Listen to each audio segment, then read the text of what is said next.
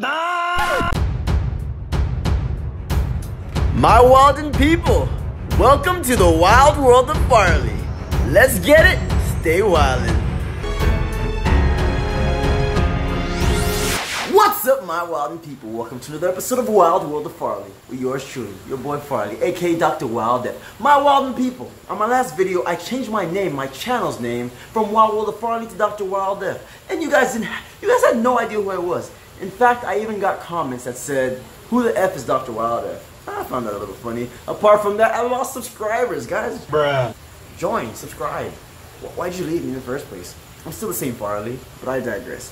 On today's video, we're going to focus on microfish. Like I mentioned in my last video, I'm moving away from monster fish and focusing more on tank fish, you know, fish you can fit in 10 gallons, 15 gallons, 20 gallons, maybe 30 or 40, but no more than that.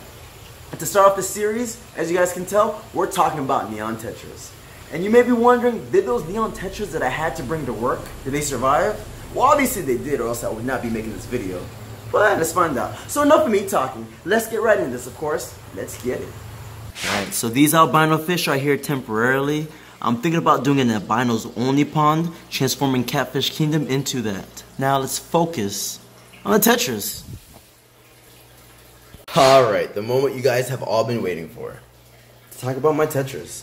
Alright, so you may be wondering what was up with me bringing them to work. It's a long story, guys. That's actually not that long. I bought these beautiful tetras. Right now they look like some of them are neon tetras and some of them are cardinal. We'll go into how you can distinguish that later. But I bought these beautiful, beautiful tetras and I had to go to work immediately after. That being said, I had nothing but guppy grass in a bottle. And I wanted them to survive, so guess what? I had guppy grass, a bottle, as well as an aerator. And I made sure that they were aerated and had enough oxygen. And they're doing well all throughout the day. And look at it. Not one tetra was lost and they made it. Guys, I do not recommend doing that. I do not recommend that you bring your fish to work.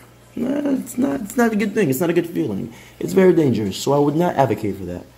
But a fish keeper who works gotta do what a fish keeper gotta do. You feel me? You feel me? And here they are. I think that's a perfect side-by-side comparison right there between a neon and a cardinal. Yeah, you see how the cardinal has much more of a deeper red stripe?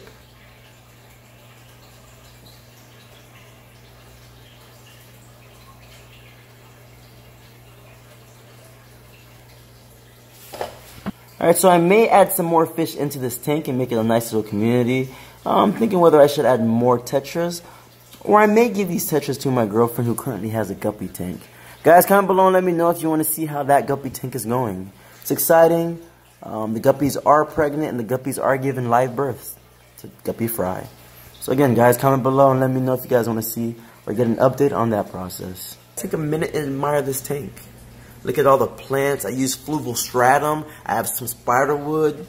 Let's take a moment, let's pause, and I'll point out what plants I actually do have.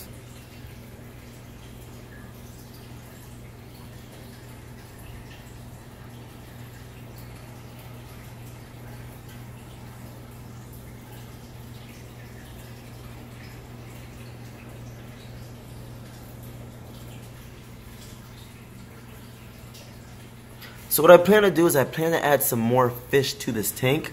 These tetras are very calm, very nice, and very beautiful. I'm thinking about adding guppies like I mentioned earlier. I may add some dwarf Mexican crayfish. What's also important to know is there's different levels that fish will reside in when they're in a tank. So as long as I don't mix the levels and the fish aren't aggressive, we're good to go. Alright, so I'm going to do a quick feeding. We'll just enjoy the feeding of these tetras. I'll give you some quick facts, some basics, and some important knowledge about these tetras. You may be wondering, what exactly am I feeding them? That's a good question.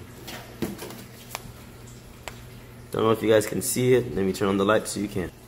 Micro pellets. Seem to do wonders. And actually has tetras on there, so that's a good sign. So let me drop some micro pellets. We'll just watch them eat. Alright, so this is the part of the video where I play some nice chill music and we just enjoy the feedings. I've dropped some pellets. Probably a little too much, but it is what it is at this point. Let's just watch. Look at them go. Alright, they're going crazy. I have a good amount of Tetras in this tank. I'd say I probably have maybe 12. Yeah, it's raining.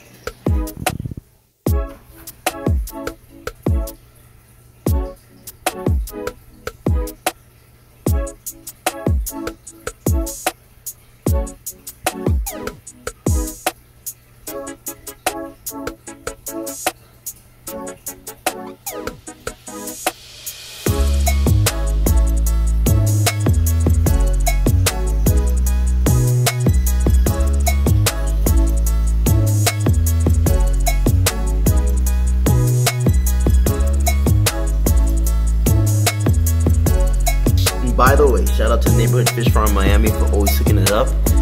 Gave me these beautiful, and I mean gorgeous cardinal Tetras. As far as the neon Tetras, I got them from PetSmart. Alright, my wild people, I hope you enjoyed this episode. You guys saw my Tetras, both my neons and my cardinals, living together in harmony. It is what it is. I highly recommend Tetras if you're a beginner, if you're new to fishing, fish keeping. Tetras are so easy to take care of, and they make any tank pop. They're gorgeous. Why not? Alright, I'm really excited to share all the different fish that I'm going to get, all the different small fish that I'm going to put in small tanks.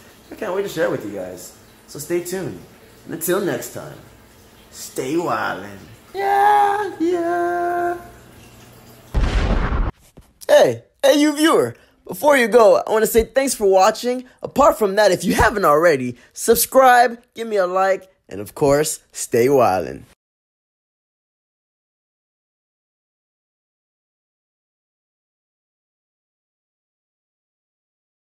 And just like that, we have another box. What's inside this box? I know you guys want to find out.